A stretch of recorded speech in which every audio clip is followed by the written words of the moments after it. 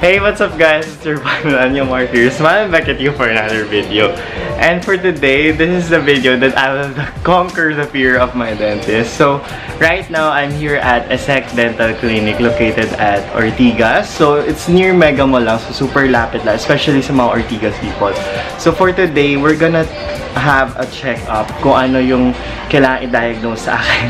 So, lalo na sa mga takot sa dentist dyan, this vlog is for you. So, if you want to see more, just keep on watching. So, good afternoon. Doc Daddy.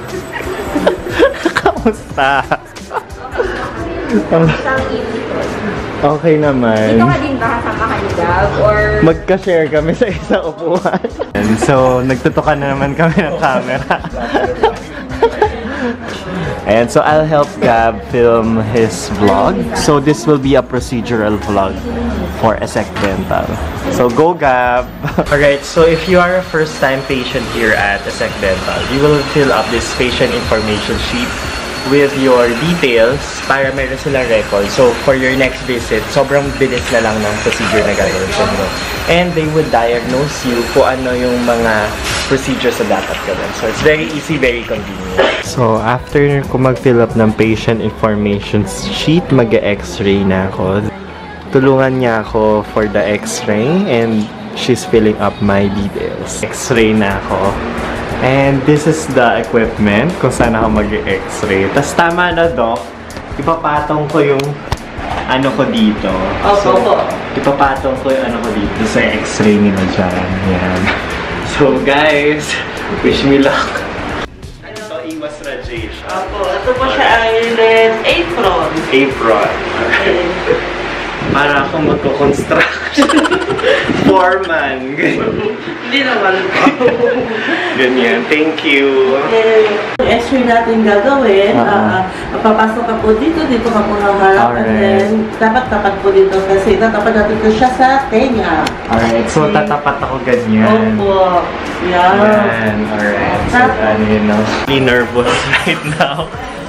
So right now, I'm entering yung dentist chair. So I'm gonna sit na here sa akin dentist chair.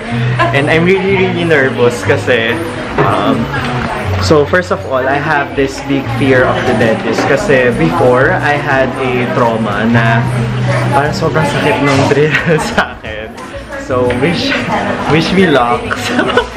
So I hope that this would be a better experience for me, but I'm trusting Esec Dental on this. So let's see. So tara, let's go. Additionally, alcohol. No to illegal drugs. Don't magaan ba kamay? Alright, that's good. Kasi yung second dentist ko before yung bata. Siguro dahil rin sa hygiene ko na before. Pero nag-drill niya ako ng sobrang sakit. So parang yun yung last memory. Medyo parang final destination ang Yung malayo yun sa final destination. minsan nag-clench ako kapag masakit. So, Okay. baka hopefully hindi na makatambasan ko. Siguro. Hindi naman. Parang ganyan lang naman, napapaganan lang. Okay, i-observe it. Okay. Oo, nabukol na yan. Wala na sila. Nabunod na yan before? Again, so, di pa kumakawa. Okay. Pati yung tuhod. Or whatsoever lang sila. After you see, meaning may caries or may sira yung item. Yun yung composite. No, and yung composite naman, yun yung napastahan na before or may restoration na. Thank you, Doc. Line sa upper, the to left, the lower. Ang stain sa Stain sa ngipin. Para we can see kung ano yung mga surface na may mga dumi or and then from there, malalaman natin how may computation tayo and then from there, malalaman natin kung gano'n ka dumi yung ngipin natin. Thank you, Doc. Open.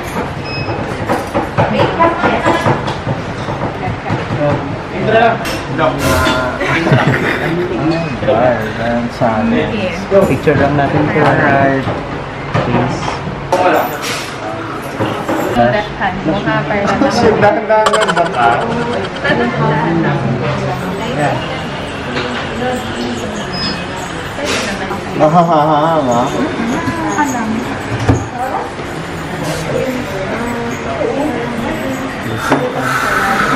So, itong kuha Yan, yan, yan. no? Okay, wait lang ha. 1, 2, 3. Kuha na lang ito naman. Sige, wala pa ka. Kasi lips mo magiging pink ha. That's how it feels. Tatanggal naman siya after.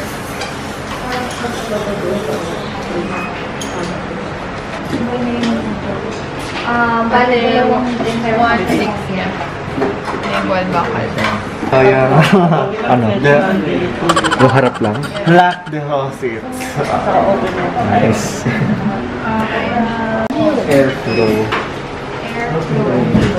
Gamit tayo ng pressurized air and powders.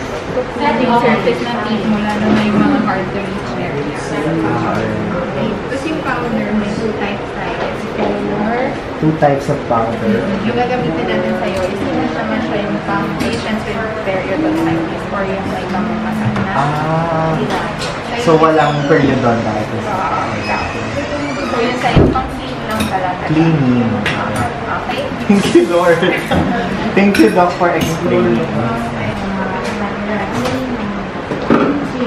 Petroleum jelly para di daw magsugat yung lips. Lalagyan ka namin ng eye protector para yung powder na gagamitin natin, hindi siya mapunta sa eyes. Lagyan na ako ng eye protector para hindi mag-scatter yung powder sa mata ko. So this is one of their safety precautions. Siyempre si Doc din. May construction site.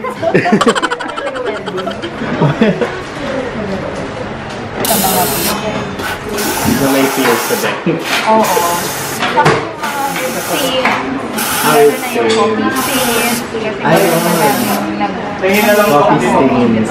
coffee stains, nicotine stains. Ito, mas natatanggal niya compared dun sa normal cleaning. Sorry sir, God, magtatanggal dito. Ako na ba? Ako yung mag-use. Okay. I will start. Tapos, pag may pain, taas mo lang yung left hand mo, ha? Bag lang meron. Pero for sure, walang taas na kamay. Okay? Open? Okay. Hinga ka muna. Ready? Okay, go. Okay. Wait lang. Okay. Okay, game. May lasa to ha, ano konti.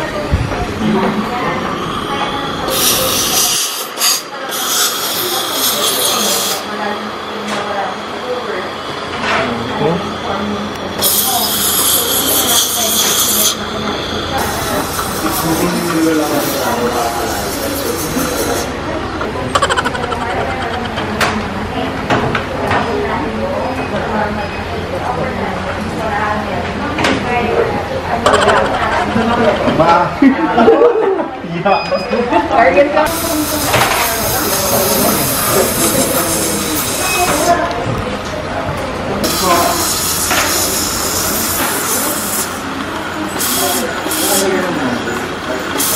Flow yung upper part. Singin ka lang. Radial muna. Center. Oo, dito muna.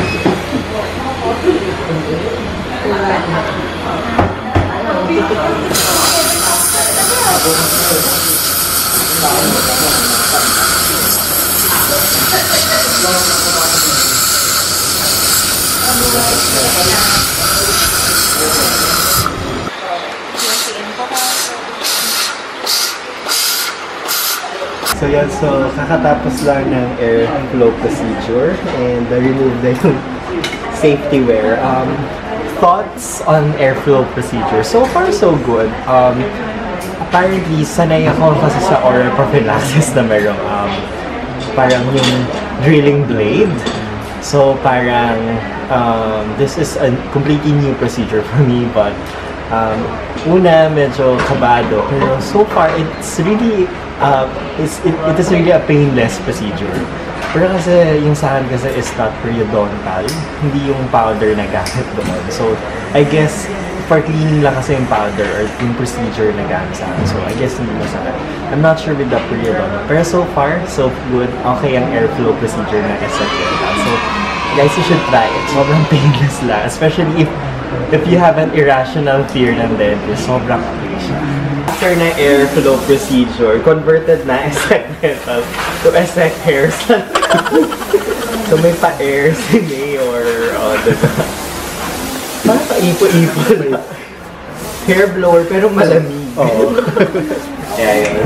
So, exam ba to? So, ang last step ulit doon is Magpapag-brush ka natin para ma-check natin kung or aware ka of proper brushing technique and kung how long ka. Itingnan lang natin. And then, from there, they correct natin what needs to be corrected. so, exam. As a proctor. So tara, let's see kung paano ko mag-brush kung tama o hindi. So always soft bristle toothbrush.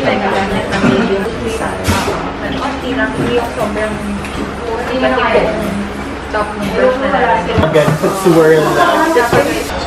Saan niya titignan dito?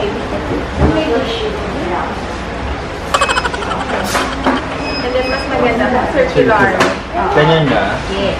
Kailangan ma-clockwise. Hindi naman, basta pa-circular. So kahit ano? Yes. Tapos once na nandito sa side, mas maganda is, hindi yung gano'n. Ganyan, pagano'n pa rin. Circular, tapos mas maganda to, kunyari, pag nasa upper part ka na ng teeth, directed siya downward. Downward. Circular. Ano ka baba? Hindi to work na. Oo, okay. Ang duration ng brushing Ang maliit na ata. ang brushing is, nagdala siya for 2 minutes lang. Hindi 5 minutes. 5 minutes lang. Dalawang happy birthday na pinakita ko sa may Tapos, always floss twice a day. Always part na nakakalimutan ng mga tao. Pag-floss. So dito, circular. Dito, circular guys. Dito, circular din sa gilid. Dito, circular. Ato, Towards palabas. para ba? Siguro, ganun din dito. Kung ngayon ka ang toothbrush tutorial. Ano po ba yung months ng elapse after para mag-airflow ulit? Actually, para from formation, considered din naman siya every 6 months. 3 months is para sa mga may severe cases. So 3 to 6 months. 3 to 6 months. Thank you very much, Doc Ann. Sobrang ganda niya, guys. Yan, nakapanatag din ang loob. Somehow. Dani, thank you ulit. Sobrang ganda niyo nila, Doc Ann at Doc Rachel. Doc Dani, salamat Doc Rachel and Doc Ann. Thank you very much. Sobrang gagaan ng kamay nyo. Kasing gaan ng faces niyo. Gaganda. Thank you. Salamat. Right, so that's basically it. Medyo awkward lang kasi may mga ibang tao. So parang hindi kami makapag-full behavior namin talaga. The procedure is really nice. So really modern. And Gab will try yung airflow procedure. So Next time. So I'm really excited. Excited din ako. Oo.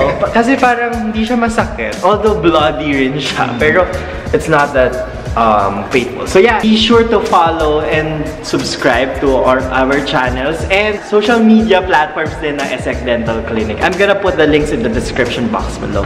Alright, so thank you very much for watching. If you like our video, give it a big thumbs up. Comment down below what's your favorite moment and subscribe to our channels.